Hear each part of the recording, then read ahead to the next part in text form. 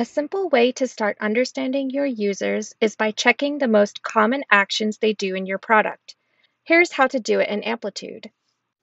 First, create a new event segmentation chart. If you have access to multiple projects, make sure you're in the right project. In the Events module, choose Top Global Events. Top Global Events is an event generated by default by Amplitude. It will show you the top 10 active events by event volume for all users at the time of query over the selected time period. By default, event segmentation shows you unique users who do a specified event on the y-axis over the past 30 days, broken down by day on the x-axis. And every curve on the chart represents one of my top events. If you're just trying to get a sense of the top actions your users perform, it's not necessary to see this data as a trend line over time. So let's convert this to a bar graph visualization. Here, you're looking at the aggregate number of unique users over the last 30 days who did each of the top actions in your product. And remember, these top actions are by event volume.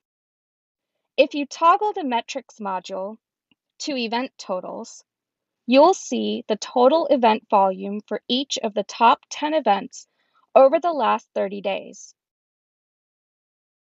If you're not interested in all of these events, you can simplify your chart by hiding certain events either on the chart directly or using the breakdown table.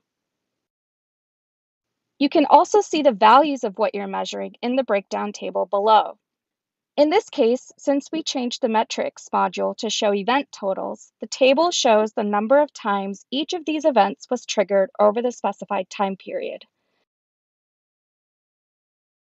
In addition to uniques and event totals, you can also take a look at the other measurements of the metrics module to inform your understanding of user behavior in your product. For example, if I toggle to active percent and adjust my time period to 60 days, this shows me what percentage of my active users did my top 10 events over the last 60 days. So what's next? Let's say I'm interested in the fact that 75% of my active users browsed for an item in the last 60 days.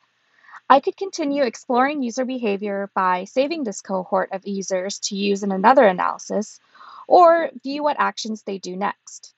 I can also think about how these top actions relate to my product's critical event or critical paths.